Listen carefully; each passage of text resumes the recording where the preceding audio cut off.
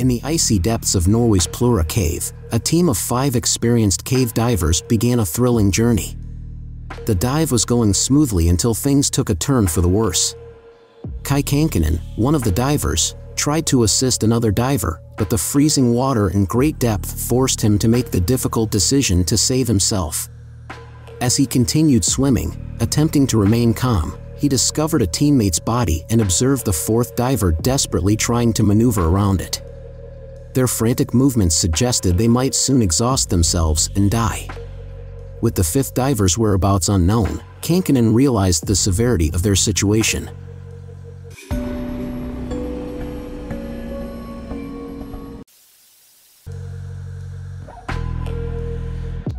Just a few hours before, the divers had traveled through Finland, Sweden, and Norway to reach the Jordbro farm near the Plura cave. The team was made up of Kai Kankinen, Patrick Gronqvist, Jari Huterinen, Vesa Rantanen, and Jari, all experienced Finnish divers. Their goal was to make a challenging journey between the 2 entrances of the Plura cave.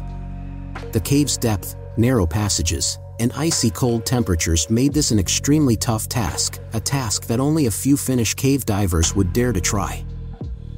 Kankinen and Patrick were the most experienced members of the team.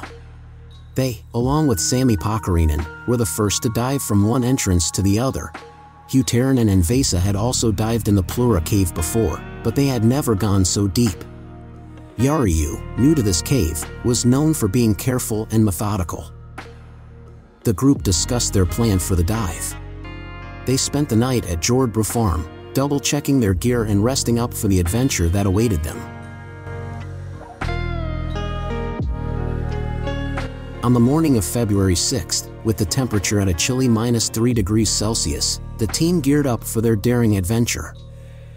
The group divided their tasks. Kankinen, Vesa, and Jari ventured to the Steinugelflaget cave with the equipment, while Patrick and Huterinen set to work cutting a hole in the ice.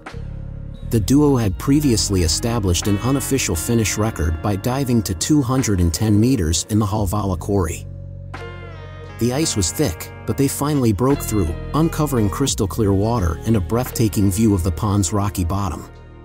As they geared up for the dive, Patrick and Huterinen exchanged a few words, agreeing it was time to begin. Kankinen documented the dive, showcasing the pristine water and stunning environment. They used underwater scooters to save energy as they approached the cave entrance. Each diver was a certified technical CCR full cave diver, utilizing closed-circuit rebreathers instead of traditional open-circuit gear. This technology allowed for longer underwater stays and easier passage through tight spaces, although it increased the inherent diving risks. Both Patrick and Huterinen, seasoned divers, entered the cave with closed-circuit respirators and backup gear, prepared for a 5-hour dive on February 6th. Patrick Gronqvist, a firefighter and father of 3, was in top physical shape, boasting 17 years of diving experience. He had explored shipwrecks and caves worldwide, even discovering a connection between the Plura and Steinugelflaget caves in 2013. As the divers delved deeper into the cave, they marveled at the limestone formations and navigated narrow passageways. At the cave's deepest point, Patrick showed Huterinen a round plate and arrows he had placed during a previous exploration. After successfully switching to a backup rebreather, Patrick led the way through a tight section. When he realized Huterinen wasn't following, he went back and found his companion signaling distress. Patrick tried to help free Huterinen's tangled scooter and offered him his open-circuit bailout gas. Diving accidents often involve multiple factors, and panic can quickly worsen the situation. Drowning is a common cause of death in these accidents. Divers are trained to handle emergencies like hypercapnia and oxygen intoxication, but they can still happen without warning. Inside the cave, Huterinen signaled for Patrick's open-circuit bailout gas. After switching between the 2 systems several times, Huterinen inhaled water, and his life came to a tragic end. Patrick mourned his friend while fighting to regain his composure. Patrick's dive computer displayed a startling 400 minutes of decompression stops required for a safe ascent. The dive, initially planned for 5 hours, was now predicted to last 8 or 9. Patrick understood the severity of his situation, knowing that even a minor equipment failure could be fatal. As he swam nervously towards Steinugelflaget, he worried about the fates of his fellow divers and dreaded the difficult task of informing their families about the tragedy. Meanwhile, Kankkunen, Vesa, and Jariu were getting ready for their dive, following Patrick and Huterinen by 2 hours. They entered the water, with Vesa in the lead. Kankkunen, known for his cautious nature, stayed behind to ensure their safety. Vesa, despite understanding that extra cylinders would slow them down, insisted on bringing more as a precaution. This decision led to complications when Vesa got stuck in a narrow passage and had to shed some gear. The situation worsened when his fin caught the guideline, forcing him to spend extra time at a dangerous depth. Upon reaching the deepest part of the cave, Vesa found Huterinen's lifeless body, sending the group into disarray. Vesa had to maneuver around Jari Huterinen's body. He started to remove his gear to fit through the tight space. Vesa attempted to console a distraught Jariu. He was swinging peculiarly and switched from the closed-circuit system to his bailout system. He was panicking. Kankkunen tried to calm him down, but moments later, Jariu was dead. Kankkunen then urged Vesa to turn back, but he refused, as the way back was longer. Worried for Vasa's safety, Kankkunen made the tough choice to leave him behind and turn back. As Kankkunen swam back towards the entrance, he believed all his fellow divers were dead. He faced a daunting journey with limited oxygen and a series of decompression stops. Kankkunen weighed the risks and opted to skip some stops to avoid depleting his oxygen. Upon reaching the air chamber, he contemplated using the trapped air to conserve oxygen, unsure how long he would need to stay there. If the others had died, no one on the surface would have known he was alive or called for help. It might take some time for rescuers to arrive since the air chamber, while close to the entrance, was still over 30 meters deep. Kankkunen decided to proceed. Soon after, his underwater scooter malfunctioned, significantly slowing him down. He estimated it would take 15 minutes to reach the entrance, but it took 45 instead. Concerned about running out of oxygen, he pressed on. Low oxygen concentrations in his breathing gas could lead to hypoxia, causing unconsciousness and drowning. At the same time, Patrick was unable to surface for hours. Clinging to the cave walls, he had to choose between using his scooter's remaining battery for light or his thermal vest. It was a choice between cold and dark. Unknown to him, Vesa was making decompression stops behind him. Vesa stayed near the guideline, sometimes resting on the cave floor. He kept warm with a new undersuit, an argon-inflated suit, thinsulate gloves, and wool socks. At the other end of the cave, Kai Kankkunen performed his decompression stops, trying to stay comfortable.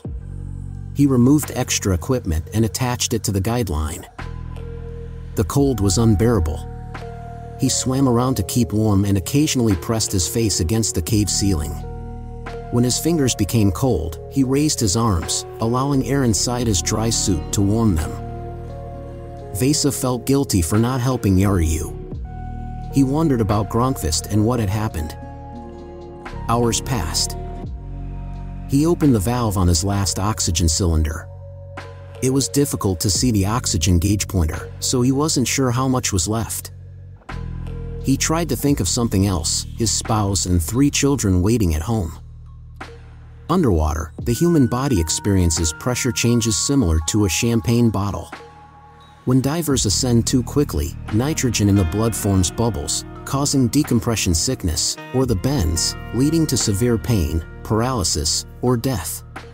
Divers must ascend slowly and make proper decompression stops to avoid these dangers. In recreational diving, the duration and maximum depth of a dive typically should not exceed 50 meters. However, Patrick, Vesa, and Kankkunen pushed this rule to its limits as they swam 400 meters at depths over 100 meters, with Kankkunen covering double that distance. Exhausted, low on oxygen, and with depleted rebreather filters, they could no longer perform the essential decompression stops. If I can make it to 6 meters, I'm in the clear, Patrick thought. Spotting a light below, he dove down and discovered it was Rantanen, who informed him that the others had turned back. Patrick resumed his ascent, making decompression stops until nearly the end. Patrick surfaced past 9 in the evening. His dive had lasted an incredible 8.5 hours. He waited in the cave for Viswa, snacking on a vacuum-packed sausage. Viswa saw Patrick's headlamp light, signaling his presence in the cave. At 3 meters deep, Viswa's arms began to ache, likely a sign of decompression sickness. Patrick waited an hour before surfacing, nearly 90 minutes before it was safe. 3 hours later, Kai Kankinen emerged from the cave entrance to the pond. Finding the dive hole frozen shut, he broke through the ice, pushed his gear onto the ice, and climbed out. It was 1:30 a.m., and his dive had lasted an astonishing 11.5 hours. Kankinen walked to the van and turned on the engine and lights. Patrick Gronqvist and Viswa Rantanen saw the lights and ran to the van. Kankinen, lying on the floor, spoke English, thinking he was the only one who had survived and that Patrick and Viswa were locals. He promised himself never to go underwater again. News of the deaths spread rapidly, leading to a police investigation.